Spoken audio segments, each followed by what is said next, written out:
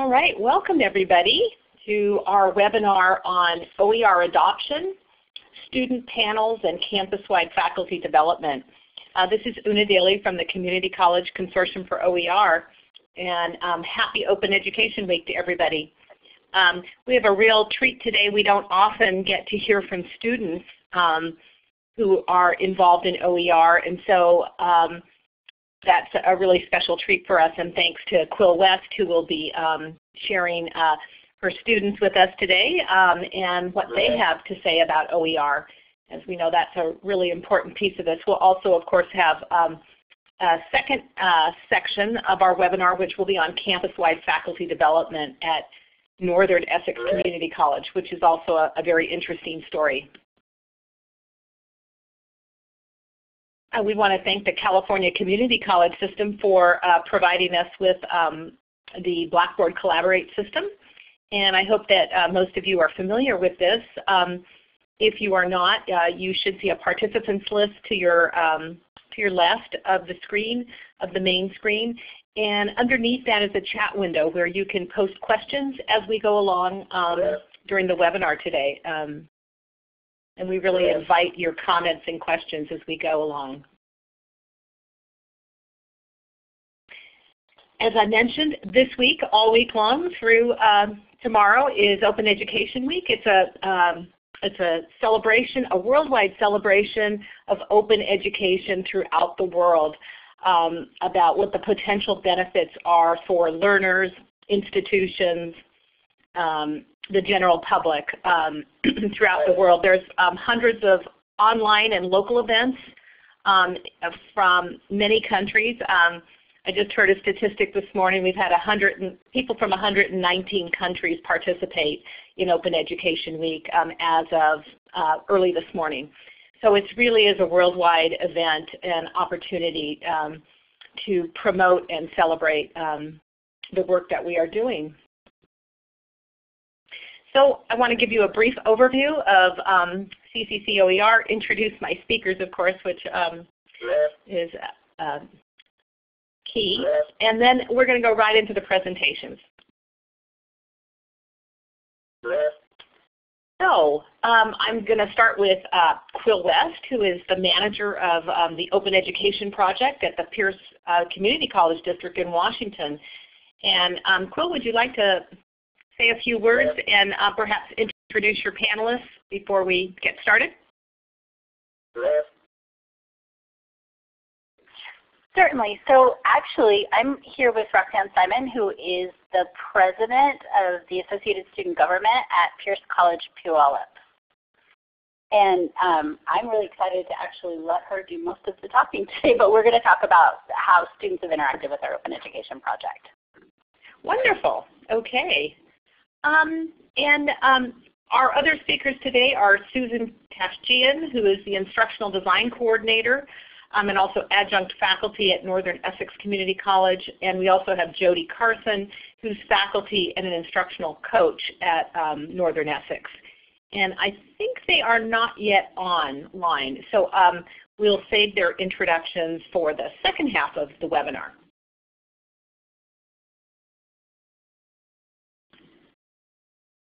All right, the Community College Consortium for OER, we've been going strong for about 8 years now. Our mission remains the same, promoting open education to improve teaching and learning. We're all about expanding access for high-quality open educational materials at community colleges. And we do this through our professional development online. You may have attended some of the professional development we offer at conferences throughout the year. And this is all about improving student success, providing access for students and helping them to complete in a timely fashion.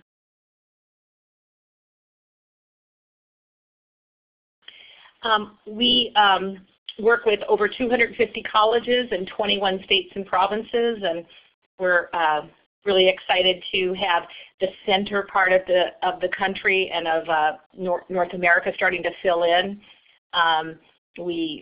This is really an exciting move as folks across between the two oceans are really getting into open education, and we want to support all of you. So get on our email list so you can attend these webinars and invite your colleagues. These are open to everyone, and contact us if you've got a great project at your college that you'd like to share. We'd like to help you do that so that you can get input from other folks and get some great exposure. All right. So today is all about student voices in OER, the first half of our session. And of course, the second half will be talking about faculty champions, funding, and how to find friends to work together. I'm going to turn this over to Quill and her student speaker. So hello, and thank you for having us today. Una, would you mind advancing the slides? I don't have permissions to do that. So first, I actually want to give Roxanne a chance to introduce herself and talk a little bit about her position and her experience as a student at Pierce College. Okay, wonderful. Hi, my name is Roxanne Simon. As you said, I am the current president of the Associated Students of Pierce College, Puyallup. One project that we have here is working on, we're calling it #Textbook Revolution. So we're working on open educational resources and helping students to understand what the open educational resources are and how they can talk to their professors to see where they are as far as using them or even lower cost textbooks. So I want to start by giving a little bit of a history because, Roxanne, correct me if I'm wrong, but I believe our student government groups or our representatives of the students serve for a year at a time. Yes. So this actually, the Open Education Project at Pierce College is about, I don't know, 2 years old. So it's 2 years old at this point, or at least I've been here 2 years. And actually our work with students started in pretty strongly, actually the first year I started here. So there was some work in 2013-14, but really strongly in 14-15. And it started actually, our college has our institution has 2 colleges. And the first student body work students that I worked with were actually at our Fort Steilacoom campus. And those students started this project where, and it's based on the work that the student perks were doing at that time with Ethan Sinak. So they stopped students as they were coming out of the bookstore and asked them how much they just spent on textbooks, and then asked them to say what they would spend that money on otherwise. And we've got some great pictures that came out of that social media campaign just in terms of raising awareness that textbook cost is of issue to students. They shared these images with faculty. These images lived in our sign-on to our campus learning management system, our college-wide learning management system for several months. And it started a survey that the students sponsored that was we've used to talk about open education district-wide. For the most part, what we were trying to figure out is how often our students choose not to take classes because of textbook cost. It wasn't a significant number of responses to the survey, but it was an interesting piece of information that we found. And the statistic is on our t-shirts. It's what, 56%? 56% of Pierce College students chose to not purchase the book that they knew they needed because of the cost, and they knew that it would affect their grade. So it was a pretty useful tool for us to have that, and it raised awareness among the students.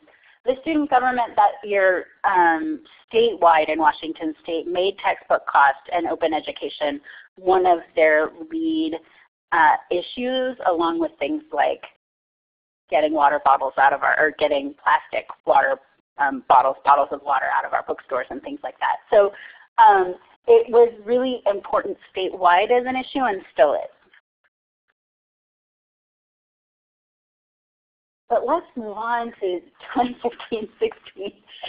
And I'd have to say that I did not know how much they were advocating for open education at Pierce College Puyallup. This is in the student center. So the students gather in that space on the lower floor. You can see below this line. I didn't know how important it was until I was here for a professional development session, and I walked into that room and this giant sign is hanging there, and I got all excited. And that's when I wanted to make contact with Roxanne. So can you talk a little bit about this sign and what is going on right now with open education? The purpose of the sign was to let more students know that do come into the dining commons that this is something that we were advocating for. Just having little signs around, most people ignore those. In the dining commons and with this big sign, it's 9 feet long, or 9 feet wide, I'm sorry, it's kind of hard to miss. So once we put that sign up, we just started getting a lot of questions. We also had a project where we passed out the t-shirts that had the statistics on them. So we have gotten more awareness not only from the students but also from faculty and staff. What's not pictured here, because it's hard to catch a picture of it with your phone, is the windows outside of the student government office are covered in notices about what's going on, but that they've written in window paint about open education. So you mentioned the t-shirts, and this is the day of our rally, so talk a little bit about this experience. Originally, we thought to have our rally inside the dining commons, and then we realized that not a lot of students would come through there. So we chose to put the t-shirts on the cart and take them to students. So we went through all of the buildings. I believe we have 5. But we went through every building, explained to the students what we were doing, and passed out t-shirts. And one of the professors, I had talked to him beforehand, and he said we could walk through just so everybody saw. And then once we got to his room, he made us stop and pass out t-shirts and explain to the students what the rally was for, what the hashtag textbook revolution was. So for us it was very successful. We passed out 1,000 shirts. Every Tuesday we have wear red, and that's just to show support. We thought along the lines of here with the Seahawks on Friday, everybody wears blue, whether it's football season or not. So we thought if we do this with the t-shirts, we'll bring more awareness there. And this was the big launching of the textbook revolution hashtag.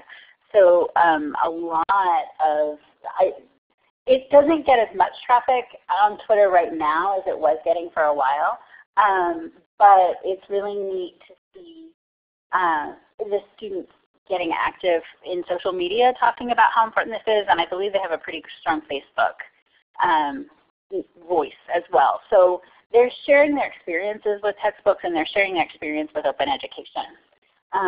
So this was in October. Oh, you can see it was October 27th. I love their graphics. And then they have the best graphics people. Our students have amazing graphics people.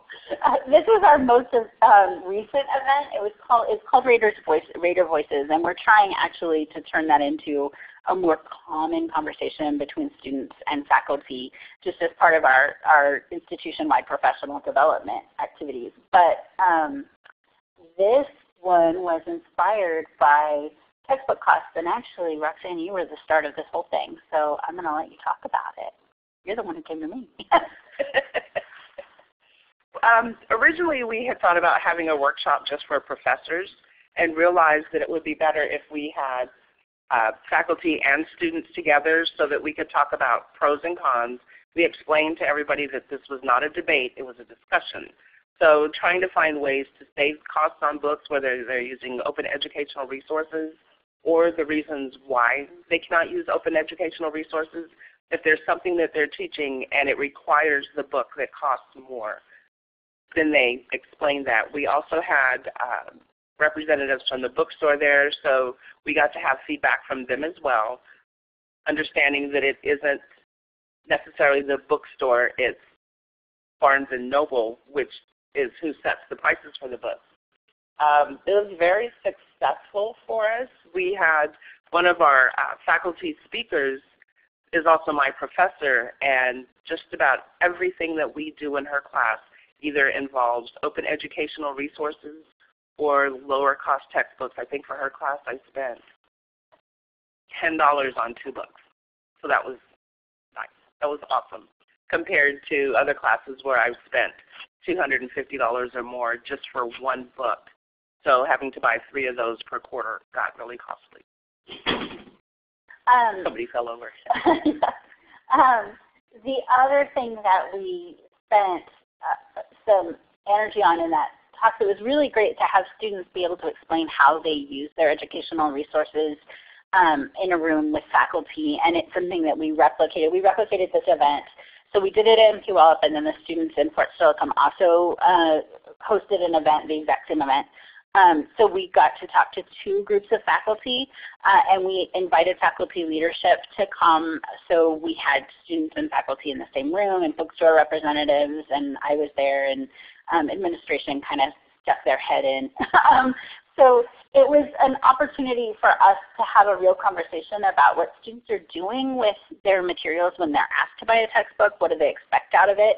And what do they hope that the teacher does with it so that they're getting the most for their expense. And it was a great moment for me that having a student say out loud what I suspected, which is if as faculty we don't take the time to explain how we expect textbooks to be used in our classes, students don't necessarily know what to do with that tool as a learning resource. And so they find it actually to be an added cost for no reason. They don't understand the purpose of that book. So as faculty, it really, really serves us to stop and explain if we're going to have students purchase a textbook, why. And then the other thing that was really useful coming out of it was to have faculty be able to explain.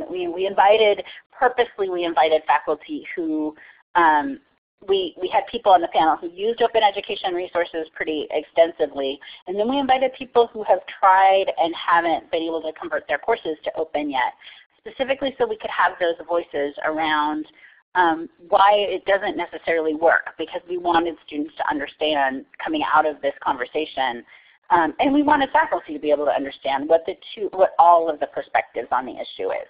And we felt like that was really important, particularly because we're hoping that this event can carry forward with things like diversity conversations, because we want a healthy conversation to happen. But Raider Voices was one of my favorite events this year, and we just had it. It was in February. I took the dates off. It was just recently. It was in this quarter. So now our next thing is to talk about what's next, and particularly Pierce has an open educational resources-based degree. So, and it happens to be at kind of one of our smaller institutions. So it's at Pierce College at JBLM, which is separate and serves a smaller body of students than we serve in Puyallup and at Fort Silicon. So our goal now is to increase our courses, and I said in a webinar yesterday, our administration has set our vision to be 50% of the classes at Pierce College will use open educational resources in 5 years. So to reach that number, we're partnering with the students to try to figure out which courses make the most sense and which degree pathways make the most sense to the students. So we'll be coming to them very soon to ask those questions as part of our next initiative to adopt open resources in a more wide space at our institution. So, and Roxanne, what do you think comes next? What is next? What would you like us to do next? What events are coming up? What things are we working on? I put it on the spot with that question. I was in the headlights look. I don't know. As far as the open educational resources, or? Yeah. So I know that you're finishing your year in service in the fall, in June. So what are you hoping that the next student group picks up? I know we have some things going on in spring, but what do you hope gets picked up next with open education resources? I would like them to continue working with faculty, staff, and admin, because admin needs to be included too. And I know that our college has other, not really other because they all align with the open pathways. But I'm just hoping that students will take the time to get more involved, learn more, and help. It's better to get out there and help than to sit there and complain. My idea. I love that. I love that it sponsors a voice of cooperation in this process. That's one of the best things about working with the students at Pierce College is that we've been able to turn this into a partnership much more than a place where the students are frustrated and don't see the institution doing anything on their behalf. So it's nice to be able to say this is something we are trying to make happen for you as a way of making education more affordable. Well, and part of our admin has gone to conferences where they have the opportunity to learn more about the pathways, and some of what we're doing here is being modeled for other colleges. So I'm so proud of our campus, our college. So I think Una, do you want us to take questions now or wait for the end? I think we'll go ahead and take questions now for Roxanne and Quill. And this has been an amazing discussion, and I really want to commend Roxanne for taking the time today. And the last statement you just made, Roxanne, about how Pierce College can be a role model for other colleges to start these kind of dialogues between students and faculty and admin, I think is really amazing. So yeah, very, very impressed with the work that you both are doing. Thank you. Yes, so we're going to go ahead and take questions for Roxanne and Quill. So you can type those in, or if you have a microphone, you can grab the microphone. We'll do that for the next few minutes before we switch to our second section. And did we miss anything, any comments that we need to see, any questions in the chat window? It's really far away from me. I've seen a lot of comments. So there's been comments in here, just supportive comments of all the great work you're doing. Let's see, we do have a question here. Heather has asked a question about faculty feeling pressured in a negative way to meet the 50% OER in 5 years. So honestly, I'm sure that there are faculty who feel pressured in a negative way just from the whole conversation. And I'm going to kind of stick to something I've been saying for a long time that I learned from my colleague Rachel Goon, who works in our library, but told me this when we both worked at Tacoma Community College. You work with the people, the fruit that falls from the tree easiest, which means the faculty who are volunteering right now, and you don't put pressure on the faculty who don't want to volunteer. You don't. So you say the vision, and then you let them walk away thinking whatever they want to about the vision, but go about their regular business. And you work with the people who are eager to do the work, and then you just wait, because eventually all the fruit has to ripen on the tree. It may take a few years, but eventually all the fruit ripens and falls from the tree. So from that perspective, yes, there are faculty who are very, very adamantly against open education resources, open education in general. They don't have they can't see it working in their disciplines, and so that's fine. I will work with the faculty around them who think it's a good idea, and eventually we'll get there. And maybe they're the 50% who don't reach the OER mission, but that's okay because there'll be another teacher who will.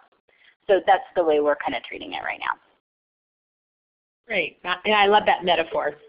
Eventually, all the fruit will ripen.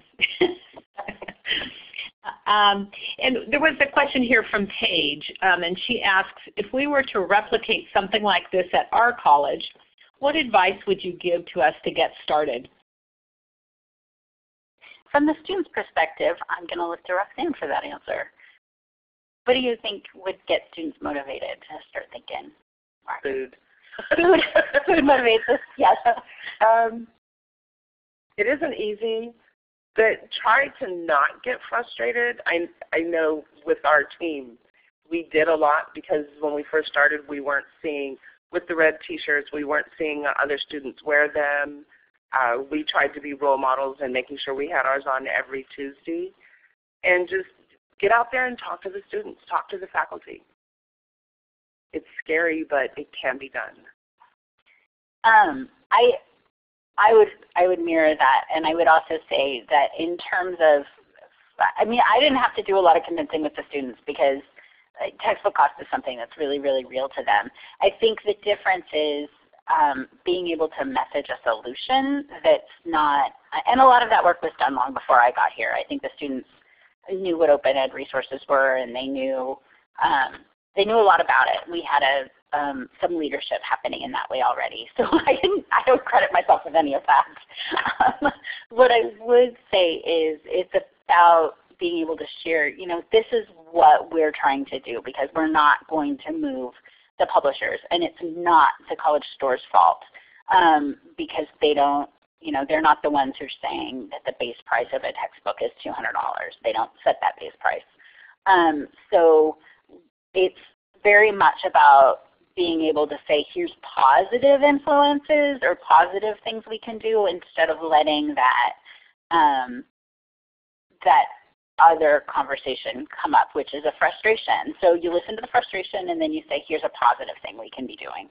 It's a lot slower than, I don't know, telling students, you know, and we have other things to deal with textbook costs. So Roxanne was just telling me before we started today that we have a digital textbook exchange that was done by one of the students here that's going to be really cool, and that starts this next week. That starts on Tuesday. We're having our launch for the digital book board. We have a book board where students put, we have little cards that they fill out for books that they want to sell, and we thought if we can do a digital book board, we can reach all 3 campuses so that students have the opportunity to contact each other. Something else that we will talk about doing is having students in a class pool their money together to buy a book if there's no auction, and that way they would share the book and they can copy pages. Yes, they can. I had to think about that. It's very legal. You're okay. You're among friends. So just finding ways to get students to find alternatives to having to spend a lot of money.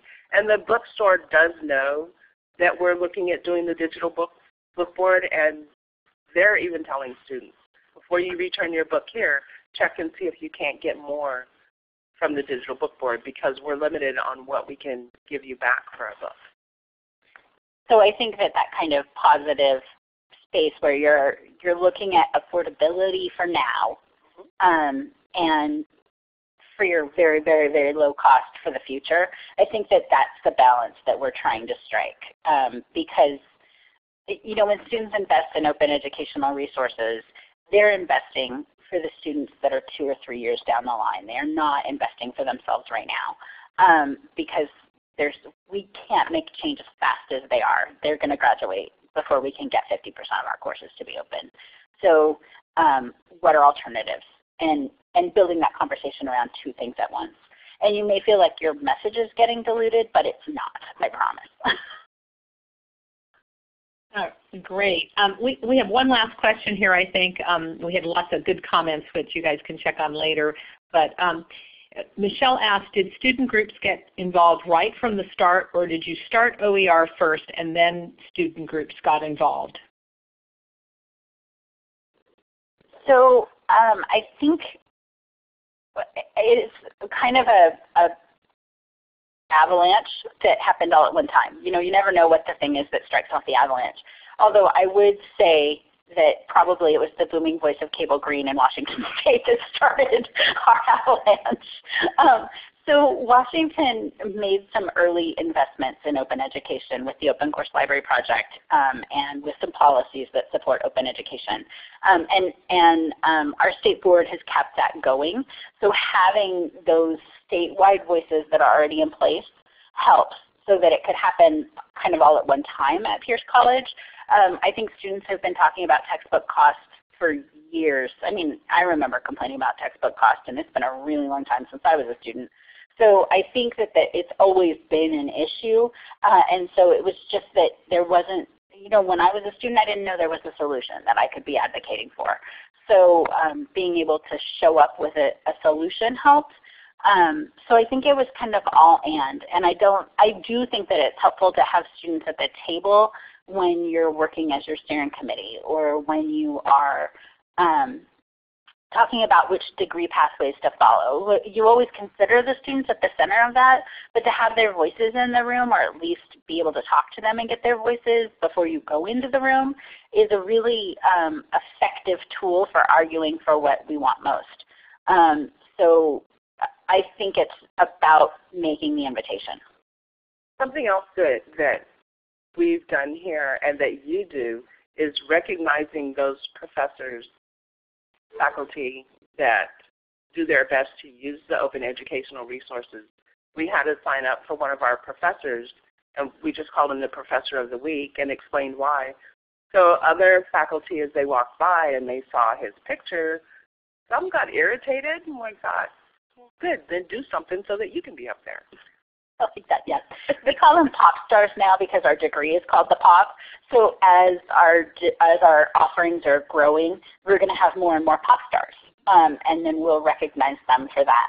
We're still working out the pre-advertising graphics, but our faculty stars, it's about saying thank you. It's a thank you note, which you know, is something I have long believed in. Thank you notes mean so very much. Yes. Great. Well, thank you both so much for taking the time to share this really innovative kind of dialoguing between faculty and, between students and faculty and admin to promote open education and expand access for students. I think Quill and Roxanne will be around for a little bit, so if you have additional questions, you can pop those into the, pop those into the chat window. And now we're going to move on to our second half of the webinar. And we have Jody Carson here, who is a faculty member and an instructional coach at Northern Essex Community College, and also Sue Tashjian. She is the Instructional Design Center Coordinator, and she's also adjunct faculty at Northern Essex Community College. And they have been running the Textbook Affordability Committee there for the last 2 years and have saved, working with faculty there to adopt OER, they have saved over $450,000 in the last 2 years, and they're going to tell you how. So Jody and Sue, are you guys on mic? Great. We can hear you, and you should be able to move the slides, but let me know if you need help with that. So hi everyone, my name is Jody Carson, and as Una said, I'm a faculty member in early childhood education at Northern Essex Community College, which is in Haverhill, Mass, about 30 minutes north of Boston.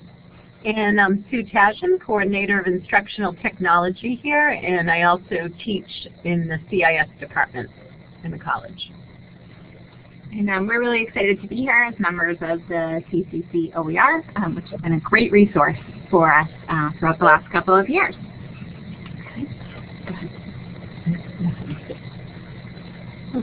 Wonderful. And so your slides are, you can progress your slides up here at the top right of the screen. You'll see like a little thank you. We had a little internet connection problem earlier, so we weren't able to practice, but I think we're all set now, hopefully.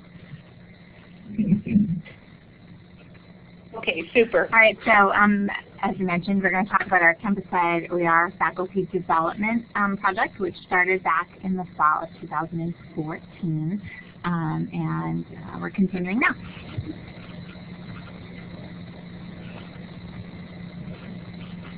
All right. So as Una mentioned, to date we've saved about $450,000 in student textbook costs over the last 2 years, and that's with an investment of about $25,000 in college funds. We'll talk a little bit more later on about where we got those funds, but we're very happy so far with our savings given the small investment. The whole purpose of our project started when students were complaining about the cost of textbooks. They were meeting with our academic affairs vice president, and he was saying that at each event students' biggest concern was the cost of textbooks and the use. They felt like consistently they were taking classes where they were spending $200 to $300 on textbooks, and they weren't using them nearly enough. We heard that sometimes students felt like they could take a whole course and never, never even open the textbook that they paid $200 or $300 for, which is obviously a big concern. So we started off trying to find ways that we could save students money and ensure that they had their materials. But what we found over the last couple of years is that there's a big shift from our initial plan of saving students money to really a change in the way faculty are teaching and the way students are learning here on campus.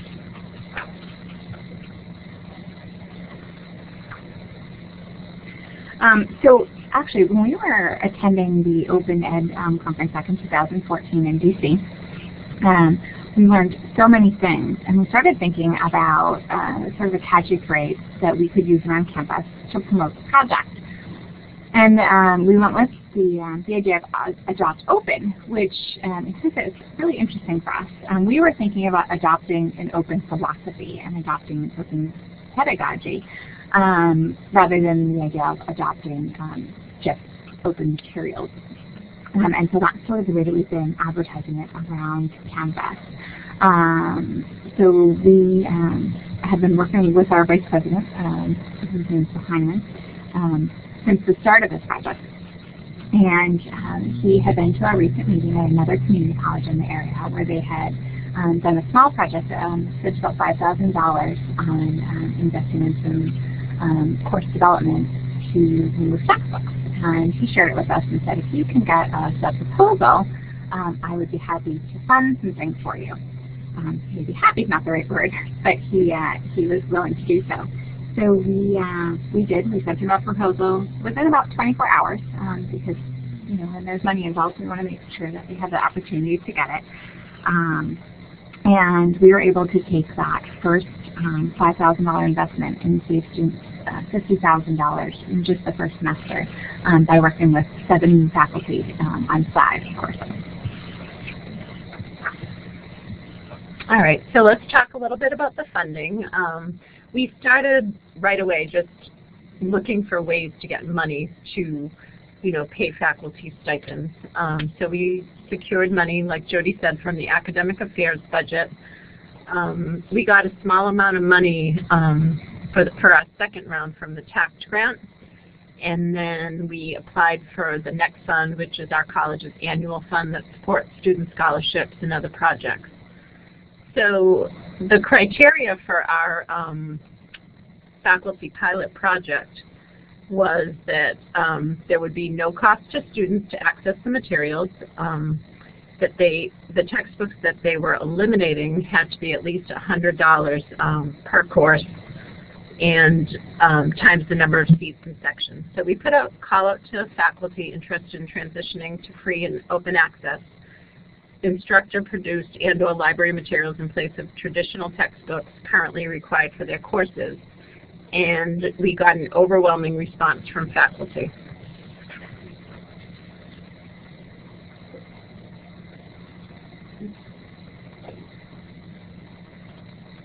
Okay. So we started spreading the word around campus, and it's been an ongoing process. At the beginning, we attended college meetings, the All-College Assembly. We spoke at division meetings. We got on the President's General Staff meeting. We got the Student Senate involved. Our students have had a couple of textbook rallies this year, which were very well attended. We speak at the new faculty orientation. And then we started presenting our work. We had a faculty panel at Professional Day. We spoke at the Innovations Conference and at the TLSD, which is our statewide meeting last year. So we felt like getting out there and spreading the word was really helping, get more faculty involved in the project and getting more people excited about it. It got to the point where if Sue or I spoke at a meeting, somebody assumed it was going to be about textbooks, and that's kind of what we wanted. We wanted people to know that this is something that we were really excited about, and that that we were happy to work with them on, and really get others excited about it as well. Okay, so then the next, our next stage was really the application process. We asked faculty why they wanted to adopt OER, what was the current cost of their textbook. We are just finished our 4th round, and we had over 60 applications from faculty received to date. The courses were chosen, like I said before, based on the greatest savings to students. 23 projects have been funded so far, $1,000 stipend per course, and we have 5 new courses pending for fall of 2016. So this spring we had over 35 sections of courses running without textbooks using OER. And some of those faculty have kind of thrown their hat in the ring without being paid. Some of the new faculty actually, I see a comment over in the chat box about new faculty orientations being important. We would agree. We had several faculty who decided after hearing our presentation that they were going to go ahead and not use textbooks in their courses this semester, just based on the number of savings. One of our human service faculty said he felt it was criminal to not invest his time in this, given how much students could save, and he's committed to taking every one of his courses between this spring and the fall open. So that was really exciting for us. So once we choose the faculty, then we help them get started. We provide a half-day training, which consists of people from CIT, instructional design, media specialists, instructional coaches, the library, and we used to have the bookstore in the training too, but not so much anymore.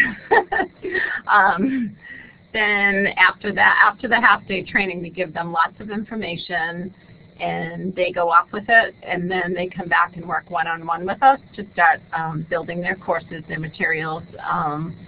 We share the resources from CCCOER, share examples, we highlight faculty work, and at the end of the semester, we recognize faculty with a luncheon that we invite the president, the vice president, the deans. As you can see there, we're presenting our Vice President of Academic Affairs with a shirt from OpenStax.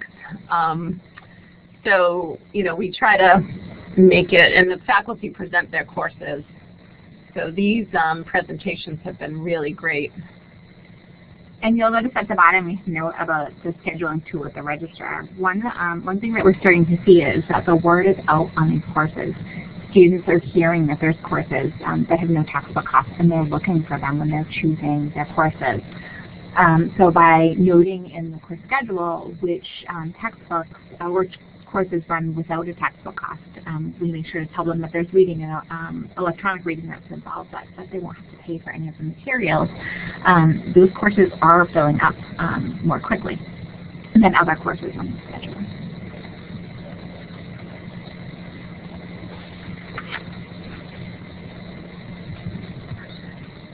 So we talked a little bit about the first round actually already, and that started back in the fall of 2014 was when those first courses ran. And those faculty have been instrumental in growing our program on campus. By having those faculty out there and saying, this is great, I love the materials, all my students have the materials in the first day of class, it's been really beneficial in order to get other faculty involved.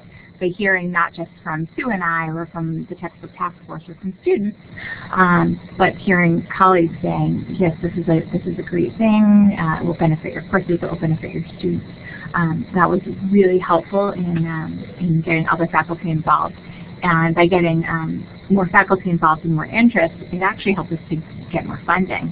Because when we were able to say, hey, we took $5,000, and say for students $52,000, what do you think we can do next semester when we're saving that $52,000 again, plus maybe another $50,000? It really helps us to gain investment both in resources through the college, in funding, and in more faculty involvement. All right, and these are some of our faculty, and we're going to share with you, our faculty created a video for us. that we presented at the Open Ed conference, and we just shared a link with it if you guys are interested in watching it. There's a little magic trick at the end, so you have to watch it right till the end.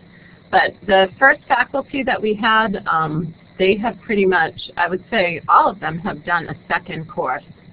And some of those second courses are without being paid a stipend at all. So that's how much we, one of our faculty, on the first day of class, he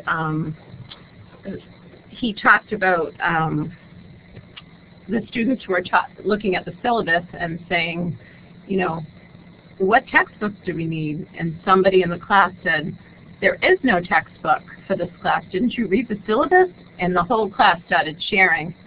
And he thought he had never heard cheers in a chemistry class before, so he liked that reaction from the students. So he's gone on to do another class and is in the process of developing a third class using some open resources. Okay, sounds. So the things that faculty say when they're presenting their courses at the end of the semester, and when we say at meetings and we've asked them to share their ideas, we've heard a lot of different reasons that they continue using OER and that they're looking to do more courses. Cost savings to students is huge. We, of course, like all of you, are at community college where our students have very different expenses and have very different home lives than some of the more traditional schools, especially here in New England. We have so many large private institutions. So our students do have a lot of concerns around the cost, and our faculty are very aware that affects our students and affects their ability to learn. But it's not just about the cost. The materials that they've been able to find, they enjoy using different types of materials to teach students through. You know, so there's readings and there's videos and all kinds of other materials, and we feel like that expands the opportunities for students as well as helps students with different learning styles. Some of our criminal justice faculty have spent a lot of time talking about the currency of the course materials. You know, when a new case comes up, they can change out the course materials, you know, in an instant and use that as a discussion for their class. And you know, if they're saying laws always change and the textbooks can't keep up, so the currency of the materials are really important. Access on the first day of class, of course, is critical. You know, we have many students who register late. They might not register to leave before classes, and it takes them 3 or 4 weeks to get money for a financial aid voucher to get books. So this way, every student has access on that first day of class. And then both richer content and student engagement, which tie very closely together. We found many times students enjoy it more. I was teaching an intro level section of an early childhood course in the fall with my students, and it was the first time I'd eliminated a textbook in that course. And our students were saying throughout the semester, I love the materials. I love the fact that there's always some type of video, or you know, if there's a mix of different things to read and different points of view and authors to hear from. But the best part was when they said, I actually read the materials for this course, and I thought, yes, finally. That's exactly what we're looking for. And then, of course, the full sections. Sue actually is teaching an intersession course on our winter intersession this year, and there was 2 sections running. And Sue filled up first, and she was getting requests to be added into her course, even though it was full, while there was still room in the other open section. And the students were saying, you know, well, if there's no textbook option, you know, that will really help me be able to succeed in the course. So that was a good yeah. The other course uses a textbook that would cost $185, so I can see why. And so these are just some of the things that we've observed is really a mindset change for the faculty. They have a deeper reflection on the content and the course design. A lot of the faculty have really redesigned their courses. We had one faculty member write her own textbook for human health and nutrition, and she's created a lot of materials, interactive quizzes, and you know, she's voiced over her PowerPoints and added created her own quizzes and created a lot of her own materials, and greater alignment with the learning outcomes of the course. We use the QM rubric here, and we use Quality Matters as a guide to design the courses. Greater collaboration among faculty. We have now quite a few of our psychology courses. They're using OpenStack, but they're also collaborating together, the psych faculty. We have a lot of adjuncts here, psych and sociology, so they've been working together to eliminate their textbooks. And you want to talk about student engagement? Well, you talked a little bit about it. A little bit about student engagement already, but we have definitely found that students are really excited. After hearing a lot about these courses, the Student Senate contacted us and asked if we would collaborate with them on some textbook rallies to get students in the room with faculty talking about engagement with textbooks. Again, not just about cost, but about how we use textbooks in our classrooms. And they were saying how they really enjoyed some of the different styles, different methods that were being used in these classrooms. All right, so this last slide kind of speaks for itself. This is our cost savings. As you can see, we've grown from $56,000 in one semester to over $450,000, and this is just in a matter of 2 years. So over 2,000 students have benefited from the cost savings. So these numbers are impressive, and we are really excited going forward. So we are going to talk for just a minute about what's upcoming for us, because we have a few things going on. But before we do that, we thought we'd share our top 10 motivation tips. Usually we deliver these David Letterman style, one at a time. But today we'll just have to share back and forth. So these are things if you're thinking about getting faculty involved, or if you want to start your own open education program. These are the best motivation tips that we can offer you. The first one, number 10, talk a lot about textbooks. Number 9, advertise the savings often, especially when there's administrators around. Share your work. Find your faculty champions. Involve students. Make friends and collaborate. Start small. Call it a pilot. Ask for money. And talk a lot about textbooks. I think we could have put that one in the list a few more times, and it still would have been a great benefit to us. So for our next steps, we'll talk quickly about those before we take some questions, if there are any. Jody and I wrote a grant proposal for funding from the TACT grant, and it's a grant for a statewide OER initiative to kind of build on the success of Northern Essex program and collaborate with the 15 community colleges in Massachusetts and scale the use of OER. So we are just one step away from getting the funding. It was presented at the Chief Academic Officers meeting last week, and they voted unanimously to fund it. So next Friday it will go to the President's Council, so we should hear after that. So we're really excited to start working in a statewide consortium. And I'm sure most of you have heard about the Achieving the Dream proposal that is out there, the request for proposals for OER pathways, and we are definitely looking to work with that grant as well. We're currently identifying which of the programs we want to work with, because we have a few possibilities here and potential collaborations around our other state consortium, working with some of the other community colleges. So that's where we're at now. We just hope to keep growing the program, keep the excitement happening here while we're trying to work with others across the state and really expand program resources. And like everyone else, we're really hoping to come up with some sort of system where we can put everything in one spot and everybody can access it, because it seems to be the one thing that we still haven't quite figured out. So, right, I think that's all we wanted to share. We're ready for questions if you have them. Hey, great. Thank you so much, Sue and Jody. Amazing what you guys have done in just 2 years. And I think the statewide effort is really, really exciting to have Massachusetts really work together, the community colleges to work together on this. There was a couple of questions that came in when you were talking. One was, you mentioned that, I believe you mentioned that students can see in the schedule what courses use OER or low cost. And we had a question about how you're doing that.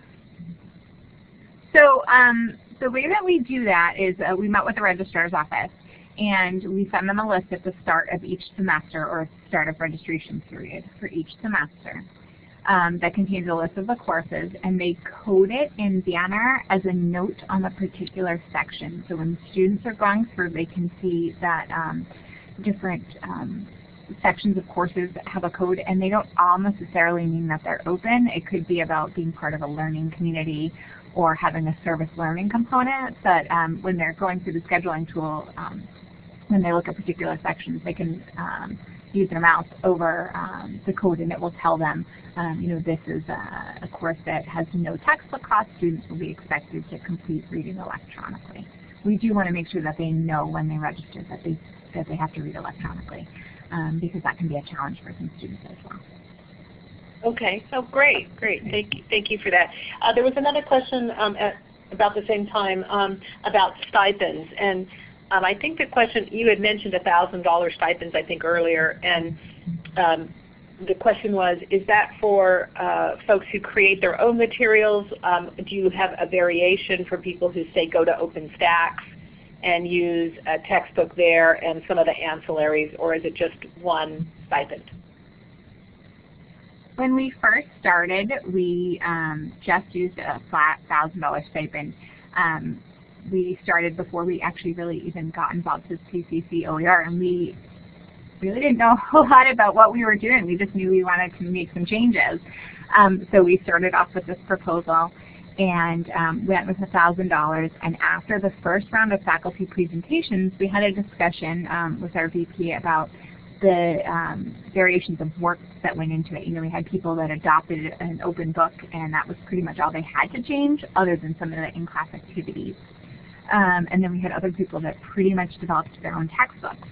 At that point, we had a discussion about who would have to make the decision about how to pay people and how much to pay them and all of that. And we decided at that point it was just something that we didn't want to get into. So we've kept it at a flat $1,000, regardless of people's work at this time. We do anticipate that changing with a statewide proposal. We do not see that we'll continue with that model going statewide. Okay, thank you for that. There's a few more that came in. Let's see. Oh boy, quite a few more. How did you capture the cost saving statistics? What measurement assessment tools did you use? So we use the actual cost of the books that the students would have paid. And we just really kept track of it by the number of students enrolled in the course times the cost of the textbook.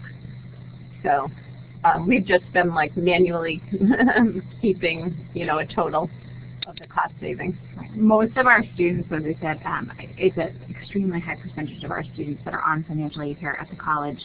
And in order to use their financial aid to buy textbooks, they do have to order them through the bookstore. So we use their cost, used when available, otherwise the new cost. Okay, thank you. And we had a question from about how are you working with librarians to help faculty adopt OER? Oh, so as part of our textbook task force, we actually do have one full-time librarian that's been around the college for a while, and she works with us pretty closely, and she's helped us develop our LibGuide. And then we've had a couple of new librarians that have come on board that have been an active part of the task force as well. And I know, you know, across the state that the libraries are much more involved than they are here. So we'll definitely try to, have like a librarian as a point person, as well as, someone from instructional design or instructional technology. Our faculty a lot of times will work more closely with the librarians in terms of when they're finding resources, particularly those that aren't just adopting an existing open textbook, those that have to put together more of their resources. And at times they'll use, we do allow as part of the project faculty to assign materials through our library that are freely available to the students, even if it means that the college has a cost for those, because they're already part of our college-wide budget and it's not a direct cost to students. Right, right. And I think our If final question about the repository. Yes, please. No, we do not have a repository. And I'm laughing because that's one of the things when we had a meeting with several of our colleagues across Massachusetts before we really got into this potential funding source. We had an online meeting, and that was one of the things we discussed was one of the first things that we want to do is come up with some sort of repository or find an existing one that we all will consistently use to put the materials in. As far as sharing, we've worked with people through the CCCOER when they've needed resources and kind of shared out that way, or connected faculty with other faculty at this point. But we do hope to have a much better answer to that question next Open Ed Week. Well, wonderful. I think at this point we're going to let Jody and Sue go, and thank them very much for this very helpful overview of how they built their program over the last 2 years. So a big hand to all our presenters today, Roxanne and Quill and Jody and Sue, and I hope that our participants today enjoyed this, and that you're enjoying Open Ed Week. There's still a day and a half left, so get out there and see if there's other things of interest to you. Most of these sessions are being recorded, so you can catch up on them at another time as well. So thanks everyone, and have a great day. All right, thanks, Una.